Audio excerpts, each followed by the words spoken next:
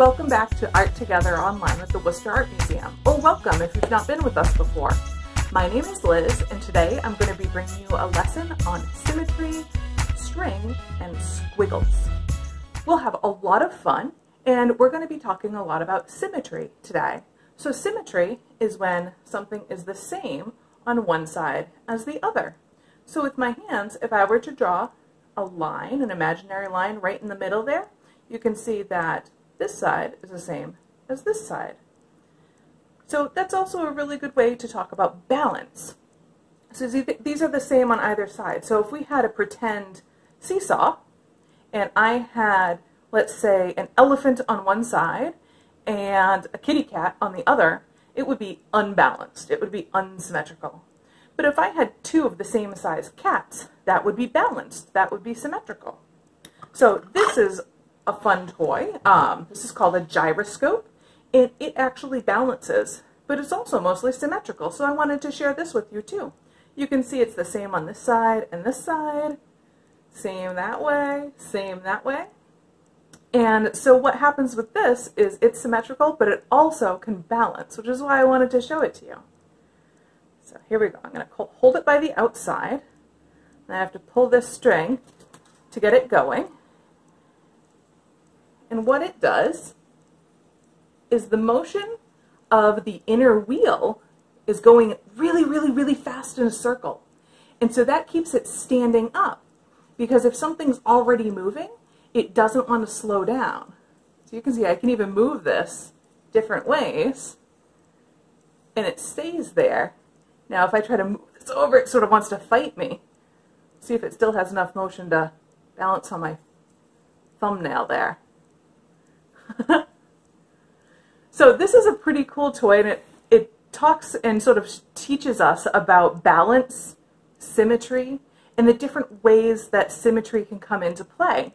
So symmetry isn't just something that's used to see, but symmetry is used in science and in math, and gyroscopes such as these are used in airplanes and satellites. So a lot of the ways actually that we're talking to each other right now with satellites, maybe there's a gyroscope and some symmetry somewhere right in the middle there.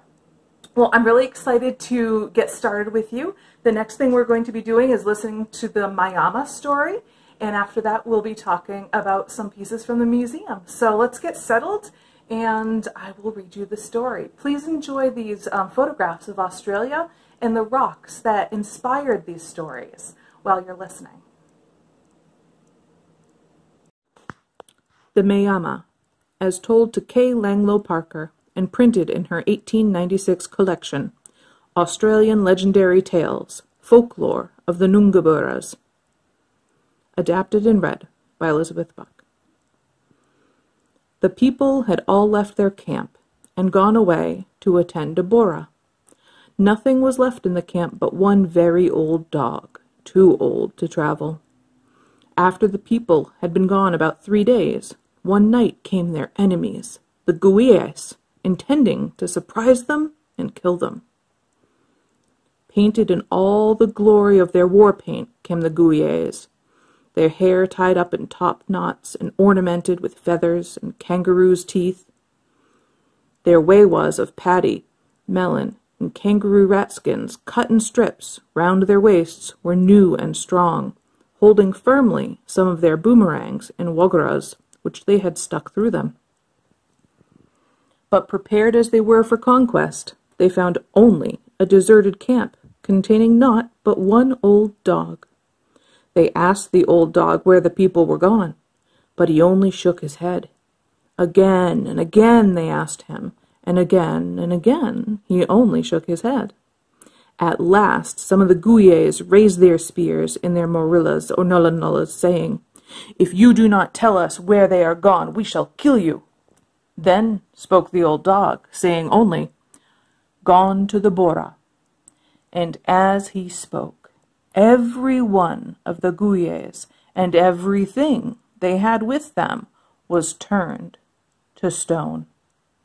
Even the wewas round their waists, the top knots on their heads, and the spears in their hands, even these turned to stone. And when the people returned to their camp long afterwards, when the bora was over, and the boys, who had been made young men, gone out into the bush to undergo their novitiate, each with his solitary guardian, then saw their enemies, the Guyets, standing round their old camp as if to attack it. But instead of being men of flesh, they were men of stone, they, their weapons, their wewas, and all that belonged to them, stone. And at that place are to be found stones, or mayamas, of great beauty, striped and marked and colored, as were the men painted. And the place of the mayama is on one of the mounts near Beamery. Hello, welcome back. I really hope that you enjoyed the mayama story. I wanted to share that one with you because I thought it was really very interesting how stories of all types from long ago and even just today are inspired by nature and the world around us, and that was one such piece. It also ties into some pieces in the Worcester Art Museum collection that exhibit symmetry and we don't get to see very often because they're not in the galleries. So I'm going to be sharing with you 3 pieces from our collection. The first is going to be this shield right here. Now this shield is made by using pigment on bark, and bark is like the outside of the wood. Sometimes they use the inner bark, which is a little bit stronger. Pigment is sort of a building block of paint. So what it is it's little pieces of rock or plant that are ground up and processed sometimes in some ways to then be mixed with water or perhaps an oil and then applied like a paint. Now pigment is actually used in all of the paints that we use today as well. It's just put into a special recipe for different types of paints. So they used the pigment on the bark and they created a symmetrical pattern. You can see that it's the same from top to bottom and side to side. There's even a dividing line almost in the middle going up and down, and then also side to side. Now, so this piece is definitely easily symmetrical. We can see that. Now we're going to look at the second piece, which was also painted with pigment on bark. It's called Kangaroo. Now here the whole piece itself is not necessarily symmetrical. The kangaroo is seen from the side, so the legs and the arms are all sticking off to one side while the tail is going off the other way and the head's only looking one way. So if you were just to take the entire shape, it would not be symmetrical. But if you look at the designs on or inside of the kangaroo, along sort of its backbone or its spine, there's sort of those dashes, you can see that halfway down, when they started to add some patterns and sort of liven up their image of the kangaroo for this piece, they made their designs symmetrical. So they do green and then yellow and then green and then yellow.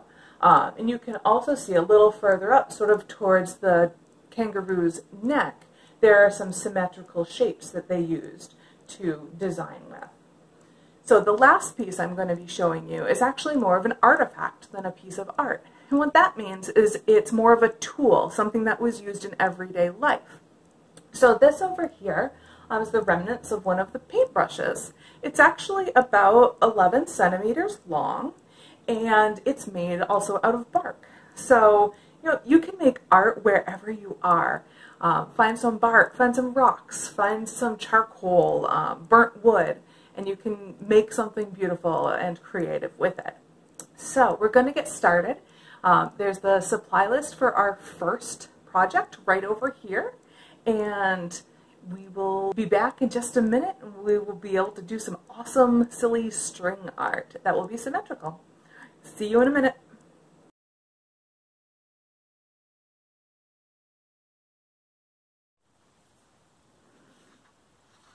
Okay, we're going to start our string project. Take your paper, fold it right in half like I'm doing here, and then unfold it so that it's ready to go. Next thing you're going to do is grab your string And if you're using tempera or acrylic paint, you can paint it right in your little cup or bowl like I'm doing here, or you could place it down on a piece of paper and paint it there as well, or paper towels or a napkin. Now I'm going to be taking that string and pulling it right through the bristles, the hair of the brush, to keep the extra paint off of it. Then I'm going to take that string and put it down in a squiggle on my paper. Bend and loop and swirl that string. Keep the clean end pointing out the bottom. Fold it over. Hold it down firmly but not too tight. And then pull that string right out. There you go. Now you put the string on the workspace and open it up to see what you've done. There. Now I'm going to continue on doing the blue on top of this the same way so you can see what it looks like with two colors.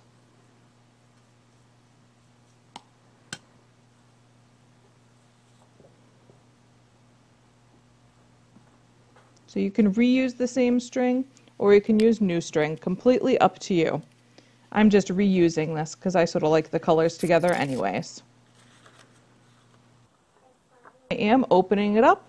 You can see that each string pull is going to create a completely different and cool symmetrical artwork. So the next thing that I'm going to do is I'm going to show you how it looks when you use food coloring. So what I've done is I've used a couple of tablespoons of water and about 10 drops of food coloring in each cup. Same process. I'm going to fold my paper, open it up, and then I'm going to take the string that we're going to use and I'm going to dip it right in the color that I want to use first. So I'm just going to go ahead, put it right in that food coloring water. I'm going to use something to sort of push it down. There's not a lot of water in there, not a lot of dye, so I'm just using the back of a brush. This is something where you might want to use gloves if you want. I'm not because it does wash off, but you can certainly choose to use gloves. Then I'm going to take this string and do the same as I did with the paint, where I'm going to swirl it all over and leave the clean end sticking out the bottom. I'm going to close that. This time I'm going to show you what it looks like when you use a book or a pad. I'm just going to place it down right on top. You don't even have to really press it down. It just keeps the paper nice and flat. Pull out the string, put it down, remove your book, and then you get to open your piece and find out what it looks like. There we go.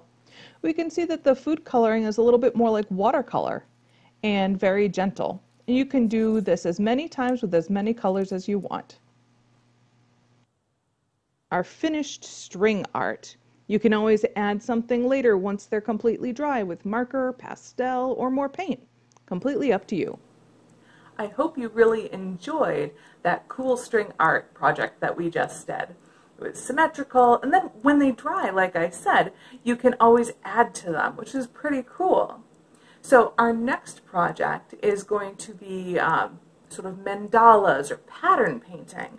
So we're going to be creating symmetrical art by working from the center to the outside, sort of in a pattern or in a grid. Now you'll be able to do this project either on paper, or if you have access to cool rocks or anything else that you really want to paint on and some paint, you can do that on that as well. So I'll be cutting away to me working on the project. First I'll do it on paper, and then I'll do an example really quickly on a rock so you can see what that looks like. So you can grab your supplies. If you are planning on doing it on a rock, it really doesn't hurt to do one on paper first and get a little bit of practice in. So feel free to grab the supplies for both.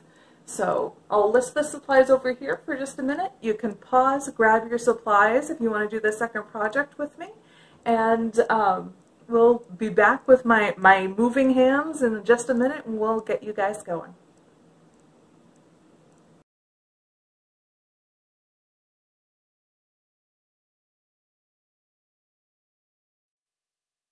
so here we go. We're going to start on the symmetrical pattern. I have an item, this happens to be just a candle, that I am tracing a circle with. I'm going to use my pencil to put my center dot. Then I'm going to make sure that I go from top to bottom with a dividing line, and then I'll go from side to side with a dividing line. These will help me make sure that my pattern's symmetrical. Now I'm going to add sort of those rings or circles around the dot, like ripples in the water. I'll just add a few of them. You don't need to draw them too dark because we're going to be erasing these guidelines later. Now I get to start the fun part, where I'm going to start with my pattern. So I'm going to start at the center. Maybe I'll make my dot in the center there bigger, and then I will work outward from there. And I sort of have 4 parts or 4 pie slices of that circle. I want to make sure I repeat or do the same thing in each one of those as I go around. So I'm going to speed up here so that you can see me draw in my design and then color it in.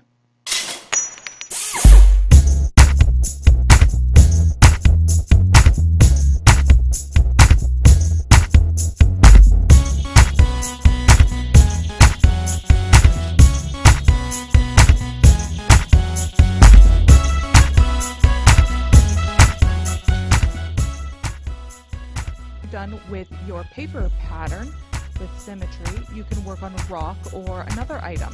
So process is the same. You'll start with a center dot, your straight guidelines, and then you'll use your circular guidelines starting from the center, and make sure to repeat your patterns.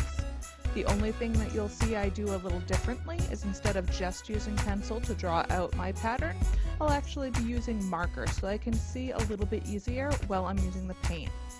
While you're painting, don't forget that you might need to let some of your colors dry before painting on top of them, otherwise your colors will mix.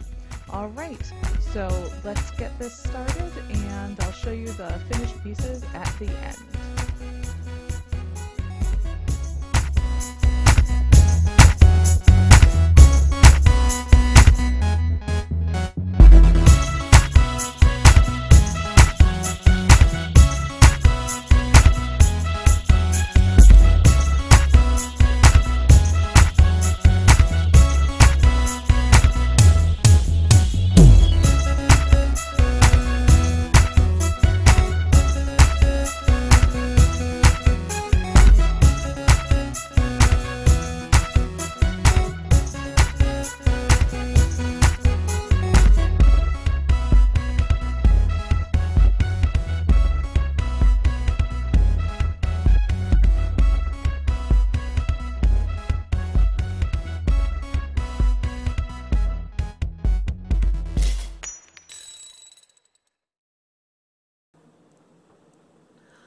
Thank you very much for playing along with me today in our Art Together online lesson from the Worcester Art Museum. I had a lot of fun putting this together. I hope you had just as much fun trying 1 or 2 of the projects and listening to the story with me. So if you want to, you can definitely share your art with us. We would love to see it. One of my highlights is seeing the projects that you guys have done at home. We have a couple of hashtags that you could choose from if you wanted to. The first one is hashtag #WhamArtTogether, and the second one is hashtag #WhamArtAtHome. So I'd like to thank all of you for participating, and we will see you again next week. Bye-bye.